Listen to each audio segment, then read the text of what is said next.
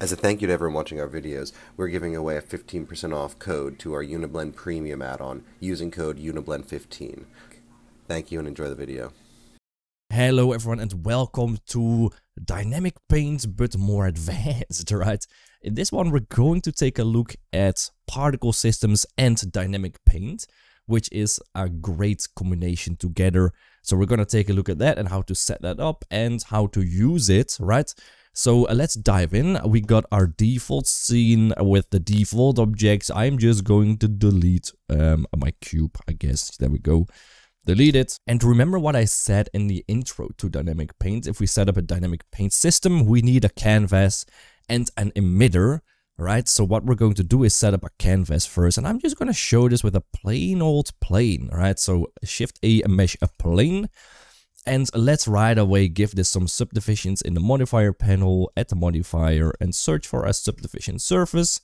Set this to be about 7 or 8 even, right? It can handle it. And set this to simple. So we keep our nice hard corners, right? Beautiful. Let's add an emitter object now, right? Because we're actually not going to work with a brush object, but with a brush particle system. And that requires a little bit of setting up, all right? So what I'm going to do is I'm going to add a new object. That's going to be my emitter. So hit Shift A, mesh, and we can just go for a plane as well.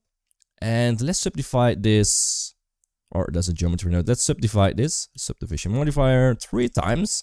And let's scale this down so it's nicely somewhere above my surface, somewhere GZ there, right? Beautiful. That works, and scale it down a little bit. There we go. Now let's add a particle system on this emitter, right? And what I'm trying to achieve here is that we're gonna shoot up some particles into the sky and it's gonna fall down again. Something like a splatter or at least some kind of liquid falling down on the surface. Or perhaps we can even shoot something on the surface, right? To create some indents, we'll see.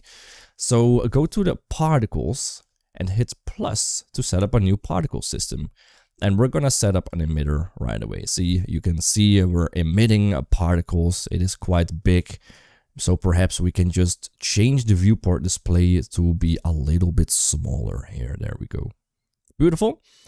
And you can see that from the start, let me set the end at like 100 for now. It is just going to emit particles and they fall down. That's because the normal velocity is quite low. Right, the normal direction is straight up from this plane, and it is 1 meter per second, which is not fast. So let's set this at like 10 and see what happens, right? So they are now much faster. Maybe 4 will do, or yeah, there we go. That's a little bit better. And we can add some random velocity as well to make them spread a little bit better. Set this at like 3. Too much, way too much. 1. 1 is better, right? There we go. They stay nicely in the plane, but they are nice and scattering. Now, I don't want these particles to just keep on spraying, right? I want them to go out in a burst, which means that we just set the end frame to about 5, and then they will spray out all together in a burst, more like that, right? So we can also set this to 10, maybe that's better. There we go. And we can set the end to 50, because that's when the particles have been expelled. So we can do some magic there. So to be able to get some indentation or dynamic paint going on, we need to add a render object first, right? Which means that we link an object to each of these points. To do that, we can open up the render tab in our particle settings, and we can set this as render as an object, right? So now everything disappears because we don't have a render object. So hit Shift A, mesh, and find an icosphere. Right, something like this works fine to act as our little emitter. Let's see if we can get away with 1. I don't think so. Let's leave this at 2 and shade this smooth. And let's set this off to the side. Okay, and let's scale this down because it's too big. Something like that. And press Ctrl A, apply scale. There we go. So in our particle settings, right, if you can't find it, just click on the plane in your outliner and let's rename this particles, and let's rename this to be our canvas, right, because that's the canvas for dynamic paint.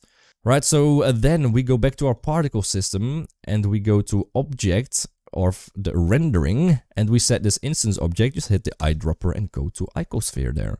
Right, so if we play this now, you can see we got some icospheres being emitted by our particle system. Now we can set the scale to be like 0.2, seems about right, and we can add a little bit of randomness of about 0.35. There we go. So now they're all a little bit different in scale, which always works beautifully. Alright, so now let's actually set up this dynamic paint system, shall we? So to do that, we need a canvas and a brush. So click on the canvas, let's go to the physics, add a dynamic paint, and set this to be canvas and add a canvas, right?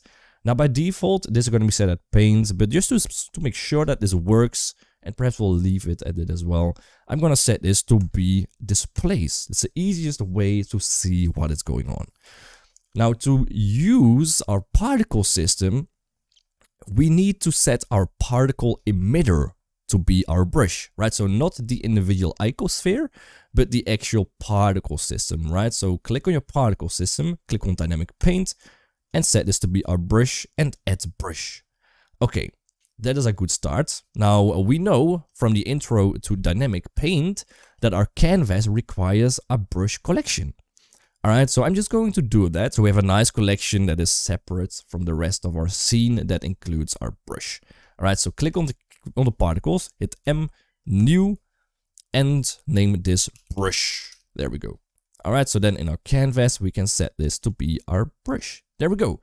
Now, we need to do another step. Alright, because we're working with a particle system, we actually need to specify to Blender that we want the particle system to be the brush. Right, so click on our brush, which is the particle system. Now to use our particle systems as the brush, we need to set it up under the source. So change that from mesh volume to particle system and set your particle system to be the particle system. Beautiful. Now by default, this is all way too big. All right, our holes are too big. It still looks quite nice, but it's too crazy, right? And this is mainly because we have a solid radius effect that is too much. We can set this to be like 0.05 and see how it looks. So it changes significantly.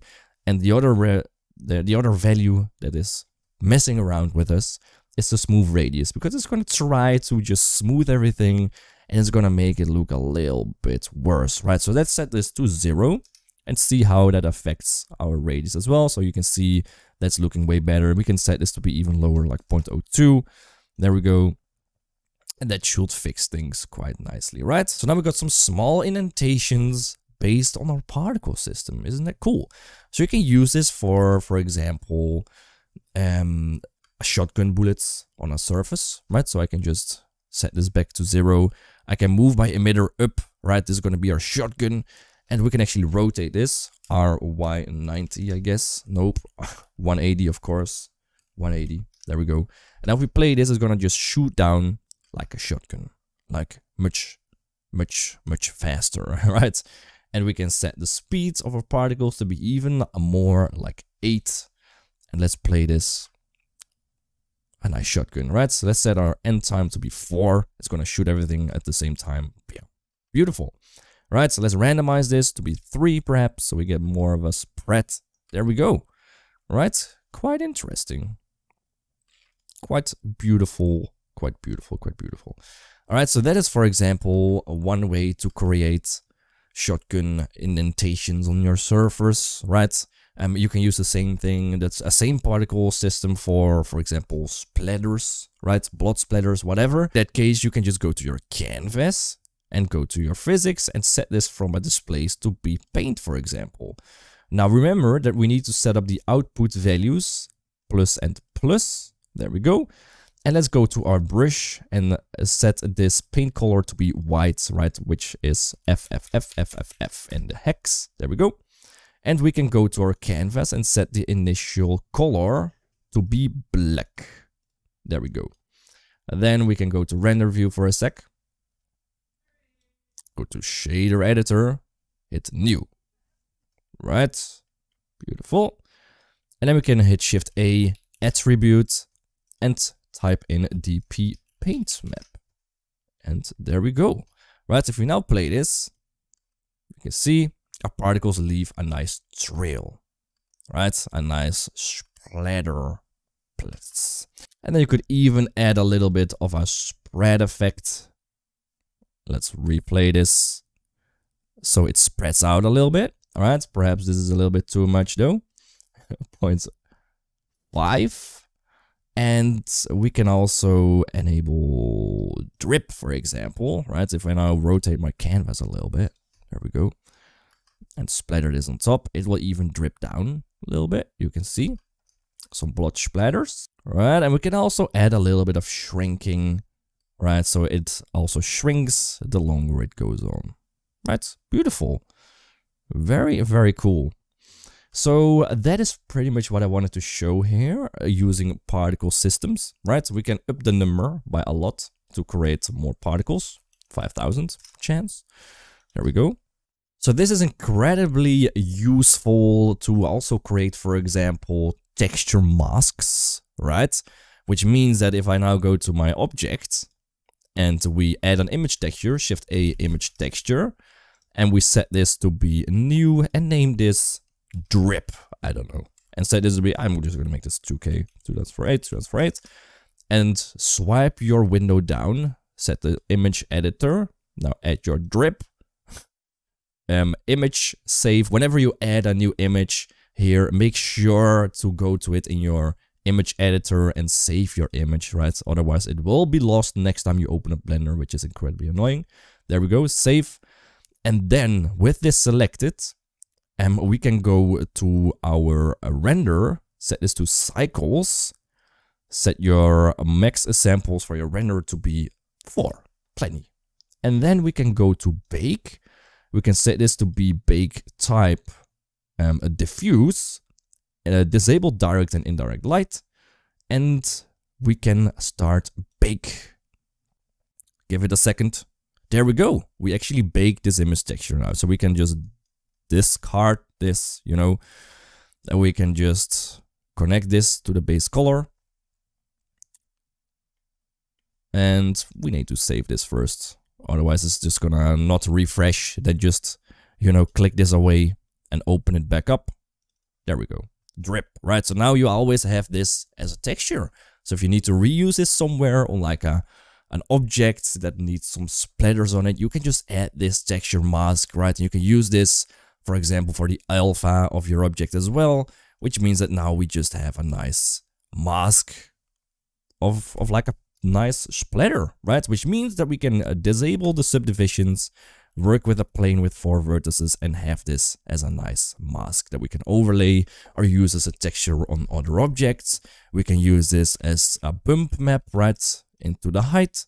Set this to be your normal map. You can just crank down that strength a little bit, so you have a little bit of that nice a bumpiness going on, right?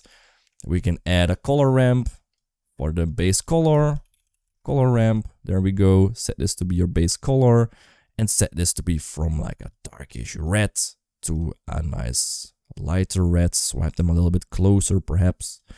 That's maybe too light red. Make it a bit darker. Reduce the roughness a little bit. There we go. Strength down just slightly. And now you have a nice splatter of blood. Okay, so I hope you enjoyed this tutorial. I hope you now know how to use particle systems in combination with dynamic paint. And as you can see, you can create some really nice results. You can create your own textures, your own masks in quite a very fast manner. So if you did enjoy that, please leave a like, a comment, subscribe. We'll enjoy any one of those, and then we'll see you in the next one. Cheers!